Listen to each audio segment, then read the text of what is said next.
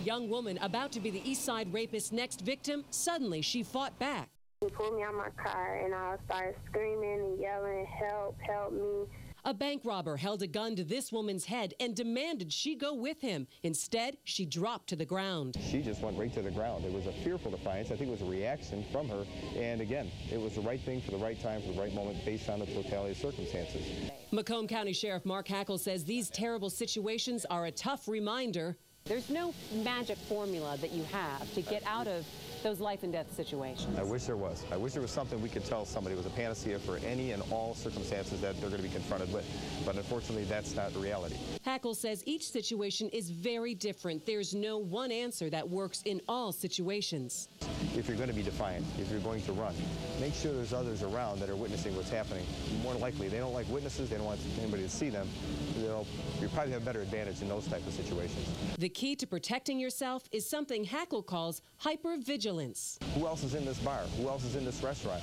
Who else is in this bank? Who's in this building? As I'm walking through it and I'm trying to figure out what I'm going to be doing or what my purpose of being there is, I'm also paying attention to the other people that are in there. As you watch people walk out to their car, are they really looking at a car window? Do they see that nobody's occupying those other vehicles around them, even the ones next to them?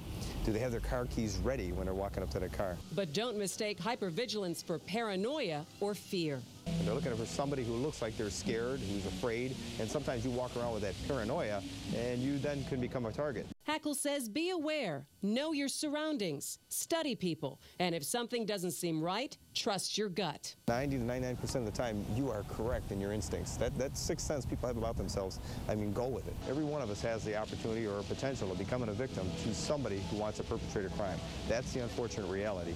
What really is the important thing is trying to lessen that impact as best you can, and that's by paying attention to your surroundings. Also, put down the phone, stop texting when you're walking to your car or in parking lots. That means you're not paying attention to your surroundings and could make yourself a target.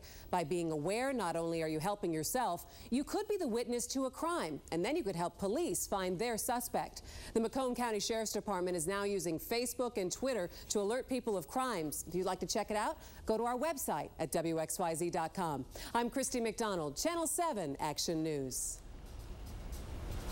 And for more